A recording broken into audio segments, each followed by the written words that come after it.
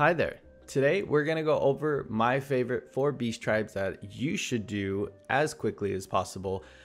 A little bit of a disclaimer, you should do all the beast tribes because they all have mounts and minions and other things that are locked behind them. Some have really cool glamours. Even more so, some of them have awesome stories, like some of the best stories that I've ever played in Final Fantasy XIV. This is not going to include the recent one that just got unlocked for Endwalker. We don't know if it's going to be good. It looks like it's going to be really good, but we're not sure yet.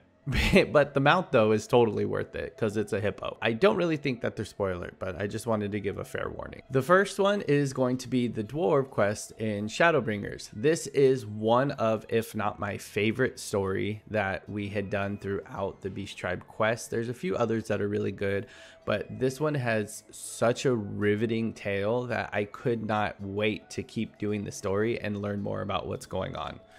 The other thing that's one of my favorite parts of this story is that it gives me one of my favorite mounts, which is the rolling tankard. You're literally in a tank, like look at that.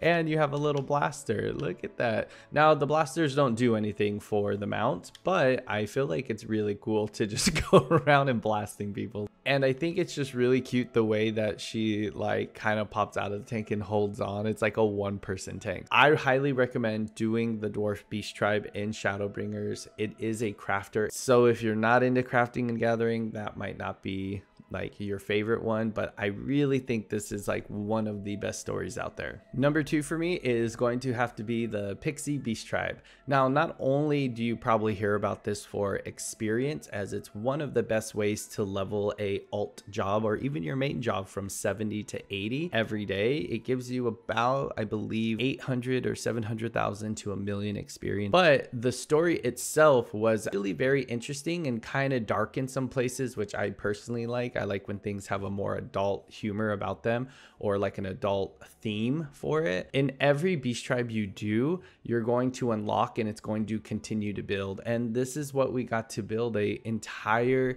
candy wonderland. It is really awesome to come here and take G poses, glamour poses, and all sorts of other things. I think this is number 2 on my list for probably one of the best beast tribes out there for mount, story, and just overall like good feelings. This is the mount that you get from the Pixie Beast Tribe. It's a little pig with big ears. Oh my gosh, the clipping on it makes it look like I have a pigtail. That's adorable. So if you like this mount, then you should definitely be doing the Pixie Beast Tribe quest. The next list on this tribal quest, I totally forgot to call them tribal quests because that's what we're changing to in 6.2. So make sure you're calling them tribal quests, not beast tribe quests. You get 2 mounts from this tribal quest. I'm gonna have to keep correcting myself. One of them is the elephant mount and the other one is the true griffin mount, which you can see them when playing through right here. So you get this mount right here that you get to ride, as well as this elephant mount. The elephant mount's one of my favorite mounts personally. I use it quite often. Like, who wouldn't want to ride a big elephant around? And majority of the time, if you're not doing beast tribes for the mounts or the minions, or like achievements or completionism, which a lot of people I think actually do them for that, the stories are really, really fascinating. And you can tell that they had a lot more creative directive with these type of side stories because they're really, really thought out and put together really well. And you get an elephant. Like, who doesn't want an elephant? These look so cool. Very last beast tribe that I recommend to play is the Namazu. The Namazu is probably one of the more fascinating ones off this entire list, only for the sole reason of being little fish people. Like, I don't even think that's like accurate or appropriate, but it's really good. And the really cool thing about the Namazu is you get this mount right here that they're walking around with. I don't know the name of the mount off the top of my head. Let's take a look. You get the Mikoshi mount. You have little Namazu tribal characters holding you up, and then when you're flying, they're just hanging on. Like, look at that. Who wouldn't want this? Not only that, but they have some really cool like things that you unlock as far as housing, which a lot of these tribal quests do. And this tribal quest was really interesting because during the unlock like a little mini game that you can see right here, and you have to shoot the little Namazu that pop out of the pots, and it was really fun. I wish I don't know if these are playable anywhere. Maybe in the inn you might be able to play these because the inn has some mini games in there that you can play. But like, who also wouldn't want that? Oop, peek my white chocobo mount that I got. Like, this is so cool.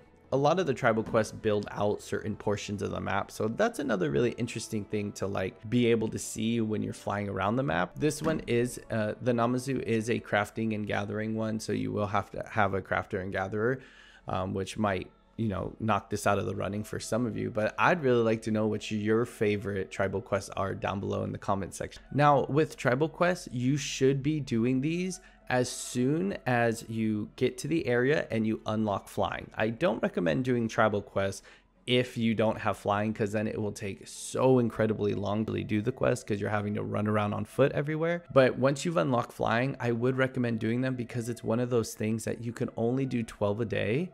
And there's so many of them out now, it's literally going to take you weeks and months to finish all of them if you waited to the end of the game.